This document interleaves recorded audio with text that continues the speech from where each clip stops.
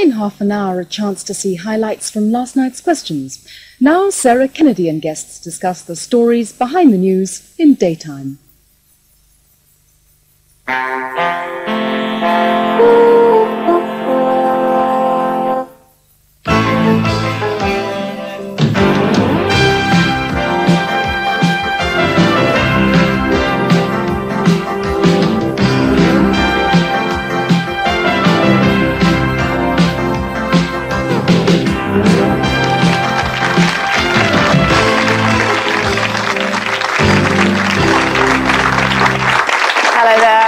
And welcome to another week of daytime programmes. Well, 6 months ago on this programme, an AIDS victim spoke on the television for the first time about the disease. AIDS is rarely out of the newspapers, what the government is doing or not doing, or we ooh and ah at Linda Evans having kissed Rock Hudson, and the Sunday papers call Gaytown San Francisco the city in fear. But after all, it is rather remote, isn't it?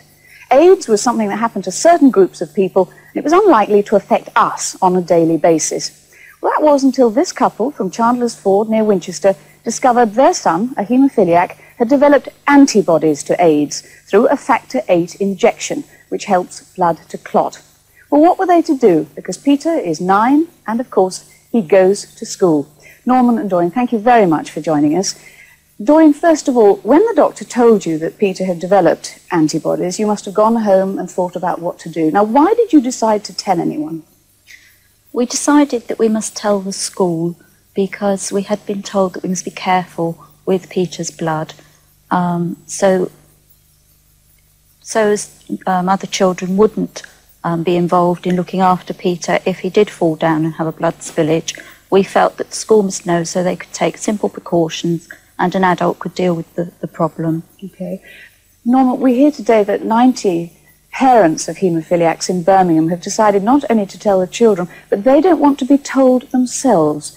Now, why have you done something completely different? And why have you come out? In fact, Peter has become a test case.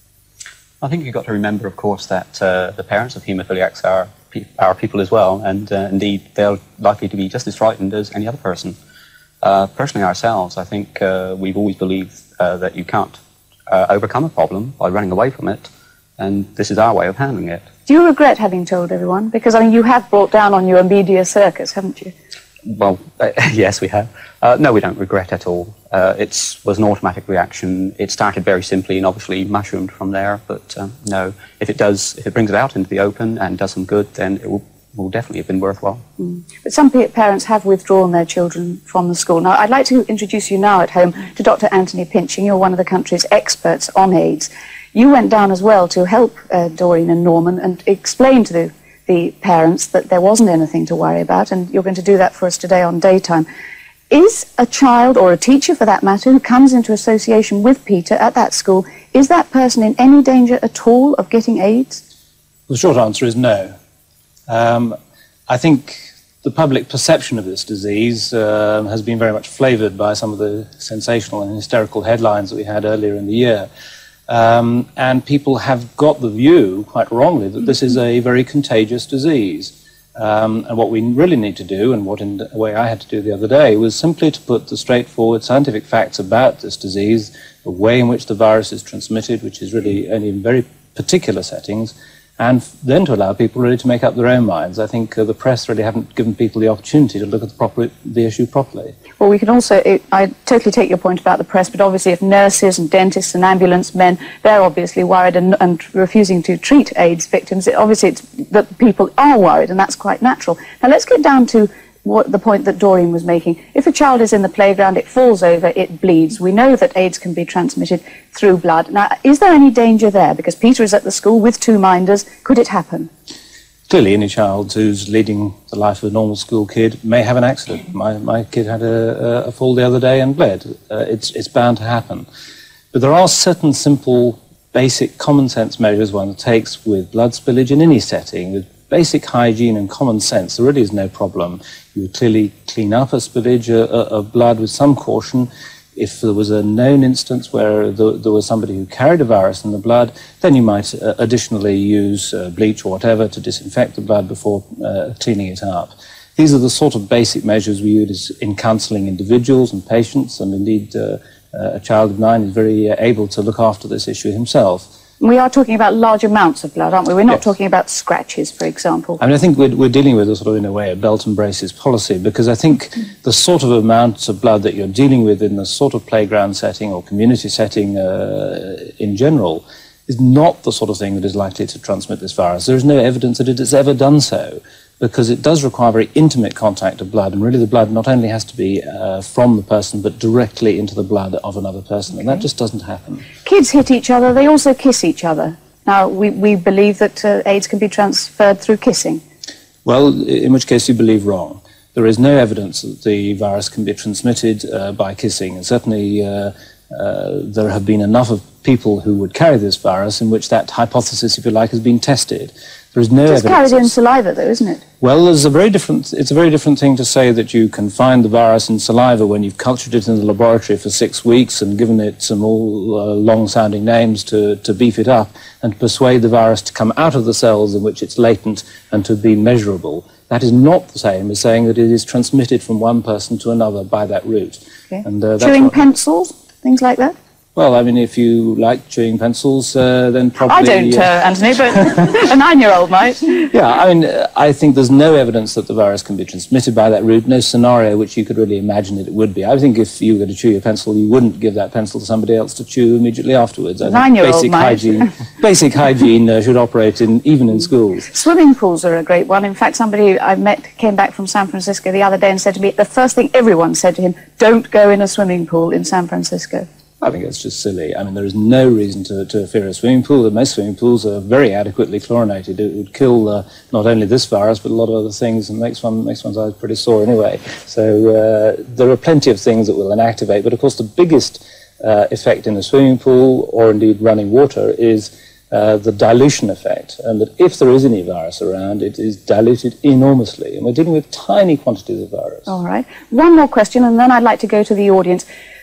Peter, as I said, is not alone. There are 850, I think, haemophiliac boys in this country. 500 definitely will have got antibodies like Peter. They're in schools around Britain. How long do parents like Doreen and Norman have to wait before they find out whether Peter will develop, the antibodies will develop into AIDS? Well, that's something where you're asking me to be a prophet, and that's one thing that I don't think I should try to be. The evidence we have at the moment suggests that only a minority of individuals who have met this virus and have developed antibodies as a marker for having met it will develop AIDS. The evidence at the moment would suggest that the percentage is 1 to perhaps 5%. 5% would ultimately develop AIDS. But I think that's a provisional figure, and they were talking about over a period of 4 to 5 years. 4 to 5 years. But, and does that mean that Peter and other haemophiliac boys will be regularly tested? Indeed. I mean, like any other clinical condition, the medical profession is in the business of making sure that everything is done to detect progression of disease early, and indeed do our utmost to prevent that by whatever means is available. Fine. Now, we believe you. You're a medical man. You're sitting there in the suit, and you know what you're talking about. The problem is, do we really believe you? Do we believe you enough that we will put our children into a school with a haemophiliac carrying antibodies to AIDS? Let me ask. Have you got children? Yes, I've got 3 children, one that's in school. I would be quite prepared to send my child to a school with a haemophiliac child that was there, if I had all the answers to all the questions. Some things that haven't been answered yet. If it's going to take 4 or 5 years for the antibodies to be converted into a disease in some children, how can you be so confident that if you've only been studying disease for a year or two, that kissing, for instance, won't produce antibodies in other children in about 6 years? A very good point. We were told that we could look at nuclear tests, and now we know differently. If you looked back at a rerun of this programme in 10 years, would you perhaps think, oh, Lord, I said that about swimming pools. I've been proven wrong in time.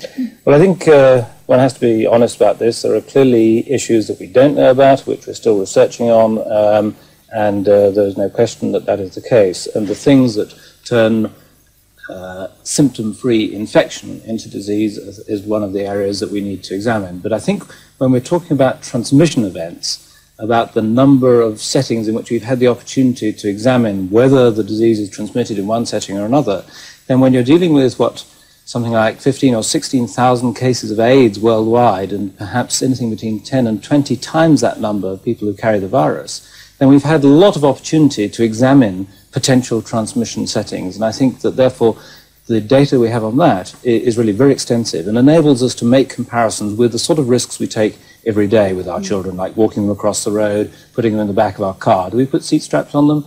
That sort of question that we always have to think about our child. There's no absolute guarantee, but we're talking about very, very low levels of risk. You're fairly confident. Okay, you weren't confident, were you, right at the beginning? You have a child at Chandlers Ford. The microphone's at you now. What were your major worries? I think it was just the fear of the unknown, really. You withdrew your child, Both of them, yes. We have 2 children at Scantabout, and we withdrew both of them. The meeting that we had on the Friday, we weren't very happy about what we heard there, and it was just the fear of the unknown. What did they tell you then on Friday? Not very much at all, actually. I don't think enough, anyway. The meeting on Wednesday was far better, and we felt a lot happier about letting our children go back. We still have the niggle, we still have the doubt. I think we always will. But we do feel a lot happier about it now. Have you any alternative? Other than changing the school, I mean, what alternative do we have? We weren't given any alternative other than changing the schools, which we didn't want to do. Academically, Scantabout's a lovely school, it's a very good school. Thank you very much. What about you? Well, my children have been at school for the whole time. I was in a slightly advantageous position in as much as I work at the school, and there was a meeting of the staff. I work in the kitchens, and we were told of the situation. So when we had the meeting on the Wednesday, I was already forewarned. But even then, I was quite happy to send my children to school. Are you 100% happy? Yes, I think so. I mean, perhaps 99.99999, you know, I am quite happy with the situation. I feel that the precautions that have been taken at the school are perfectly adequate. The child is minded the whole time, and as far as I'm concerned, rather the devil you know than the devil you don't. Thank you. Perhaps, you know. This is where you have a haemophiliac child, and it does seem that they are completely innocent victims of this. How do you look after a haemophiliac child when this is going on? Well, we've since we found out that he was haemophiliac, we've always been told to treat him exactly the same as everybody else. Can you do this now? This has become so public. Well, it's become more difficult. Yes, of course it has. In what ways? I think just through media pressure, really. It's become much more difficult to look at him normally. But you say media pressure, but I mean, what do you mean by that? Well, we get a lot of information through society and from the doctors. We're lucky, we have all this information, therefore we don't worry. But other people who don't get all this information, like grandparents, for instance, they phone up and they say, we're worried, you know. So we're lucky, really, because we have all the information. We have a very good backing from doctors. And ignorance is not bliss. No. Thank you. It landed up on your desk. This is John Slade, the Area Education Authority officer in Hampshire. Did you know what to do? We had no guidelines, and therefore we had to consider, first of all, what evidence we could get, what the accurate medical opinion was. We had, obviously, some knowledge, because we were aware that this was going to happen somewhere, sometime. But what have you learnt from it? I think the most important thing I've learned from it is the large amount of work which has been done in respect of AIDS, and therefore the much better medical evidence there is than I suspected existed when I started. Interesting. Norman and Doreen, how much guidance did you get? Were you just left in the air, or were you fully told what to do and what to expect? We weren't told to do anything very much. We were basically told we didn't really need to go away and tell anyone, although we did bring up the point about we felt the school should know, but it was left entirely up to us. So really, we weren't told anything that we must do. We were obviously told about being a bit more careful with spillages of blood, particularly as we inject him at home, being careful of accidentally sticking the needle in your own hand. And really, that's, I think, pretty much where it stopped. Thank you. Let me come to the Haemophiliac Society. Not that you more actually, you operate from the Haemophiliac Centre in Southampton. Now, one thing that has come up, and I keep saying innocent victims, but these children have been injected with factor 8 that has been infected. Has that stopped? Yes, as of the 1st of April this year, all factor VIII concentrates used to treat children with haemophilia are being heat treated before, and that inactivates the virus, so it can no longer be infective in that way. So no one will be infected again from factor VIII? Not in that way. And all the blood that is used to make the factor VIII concentrates is pre-tested for the presence of the TLB3 antibody, and it's all known to be negative.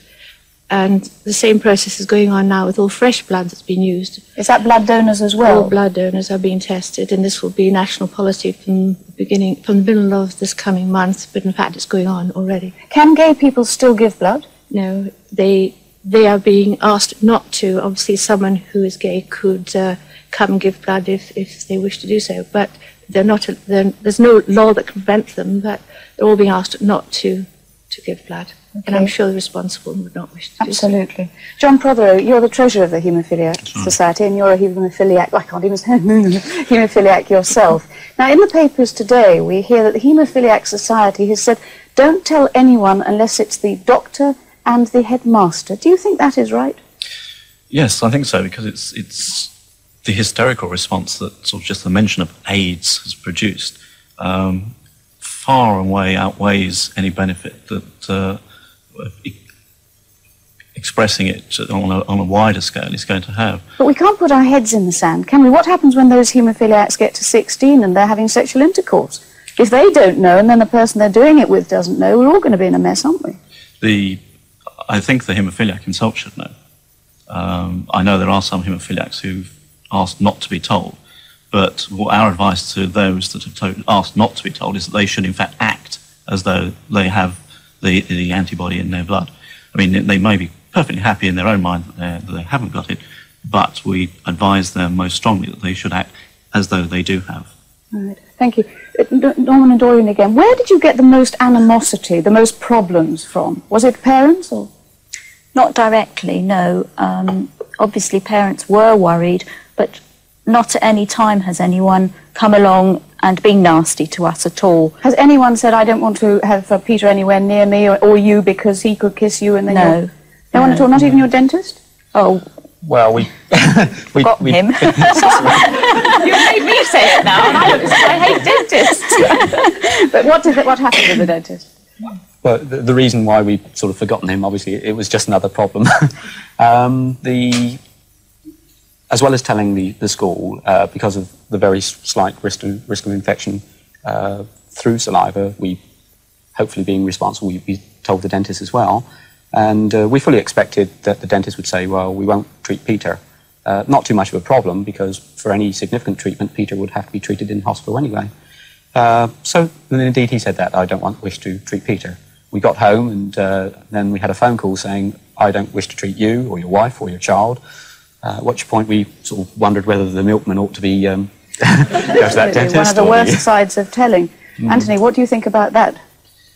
Well, it's not a unique experience, but I don't think it's acceptable, frankly. There is perfectly adequate guidance to dentists from the Department of Health some years back about guidance for handling people who have the hepatitis B virus, which is transmitted in a very similar way. There are well laid down guidelines for handling this in the dental practice. There is a Department of Health advisory committee on dentists and surgery and other problems, and they have given very clear guidance which really would enable a perfectly ordinarily equipped dental practice to cope with this problem. Thank you very much. Tom Dowell, come on, you've got a bat for the dentists now. They're getting a very bad name. You've really bowled a fast one at me, haven't you? Frankly, I am appalled to hear of the experience that they've had in this particular case. I agree entirely with what Dr. Pincher has said, that it is quite possible for a dentist to provide treatment for an HTLV3 antibody-positive patient. It is essential that he is told. And this is most important, and in the counselling which is given to haemophiliacs, I think it is very important indeed that the dentists are amongst the groups of people who should be informed. Now, it doesn't surprise me if there are some cases where there's still a lack of knowledge and misunderstanding. After all, it is a fairly new situation. But dentists have guidelines, they're professional people with a very heavy medical background. I agree with you entirely, and I think both the Department of Health and ourselves have a major educational job to do, and as far as the British Dental Association is concerned, that is just what we are intending to do over the next month or two. And why hasn't it been done sooner? Why hasn't it done? I don't think we were necessarily aware that there was going to be a problem. I agree AIDS with developed in 1979 in America. No, I'm sorry. 5 years ago. Guidelines have been available with respect to hepatitis B.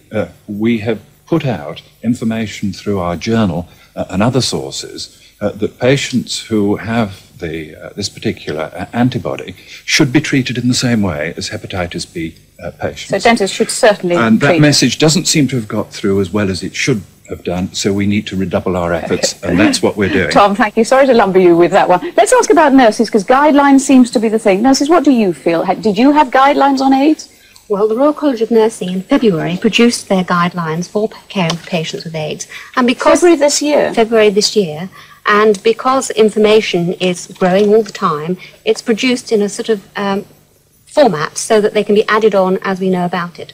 And obviously the area of children is an area that we are looking at specifically now, having given generalised guidelines. Nurses have criticised themselves in that guideline book there, saying that nurses, I'm putting it in layman's language, frightened, and therefore they're not giving the psychosocial support to patients. Is anything being done to help that? Hopefully we are doing that. I think we come with all the professionals and other people as well. It's into the information, the education side.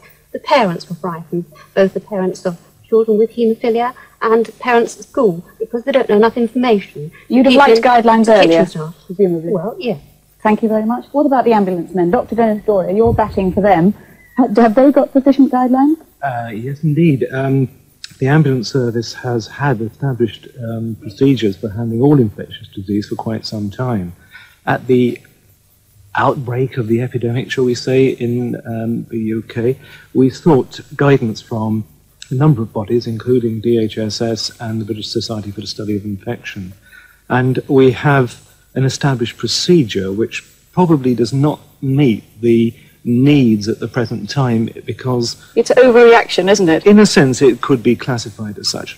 I think the problem is the diagnostic label. What is AIDS, or what is AIDS with a risk to an ambulance man?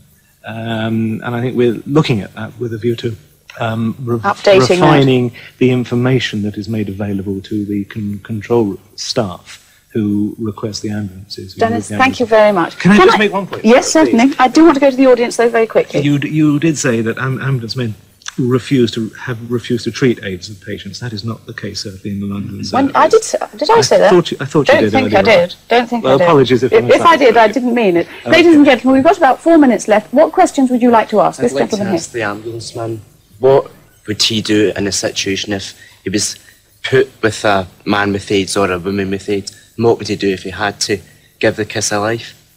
All right, that's an interesting one. He is not an ambulance man, he's a doctor advising, but go on then, Dennis. Thank you. I would certainly take that. I think most ambulance men would resuscitate the patient with a resuscitation aid that is available on all ambulances.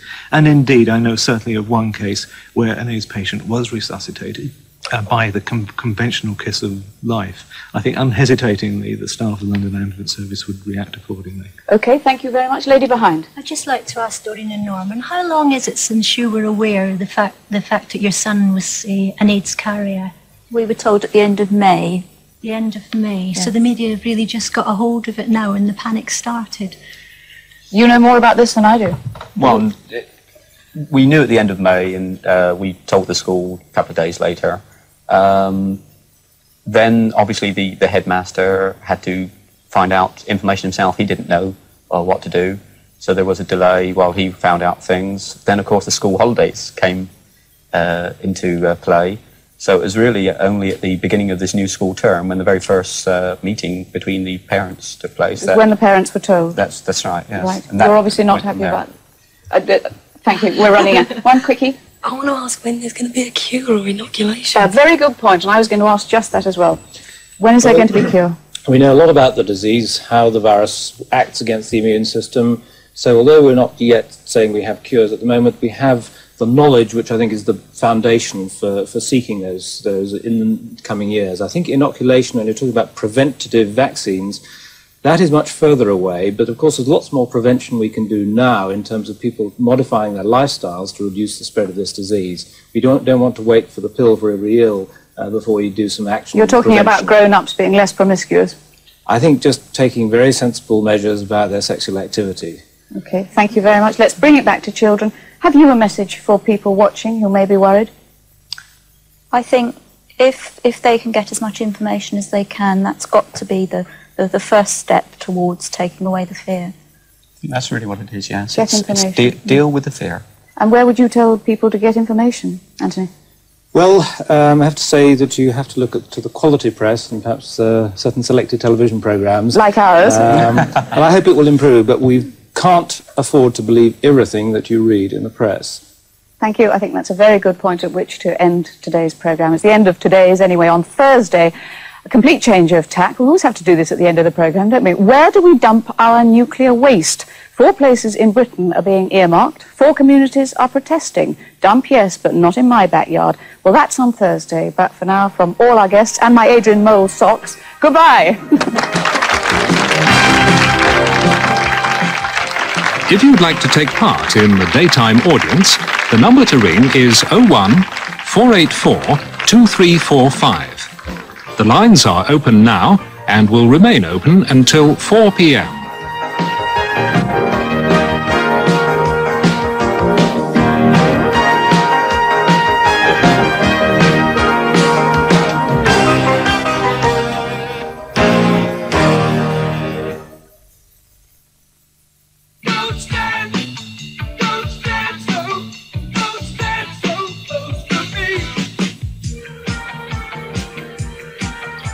New Body Mist 2 is working even harder to help keep you drier. Now you can stand even closer with new, harder working Body Mist 2. I want it. I want it. Oh, yeah. I want Swish. On TV AM tomorrow, take a spectacular look behind the scenes of the movie world when we eavesdrop on the filming of Death Wish 3 and talk to director Michael Winner. We also talk to Twiggy about the changes in her life since the swinging 60s, and Harry Seacombe tells of his travels down life's highway. We investigate claims that doctors are now too busy to care properly for the elderly. And on the opening day of their largest shop, we ask, what's in store for the Laura Ashley empire? So join Anne Diamond and Henry Kelly tomorrow on TV AM.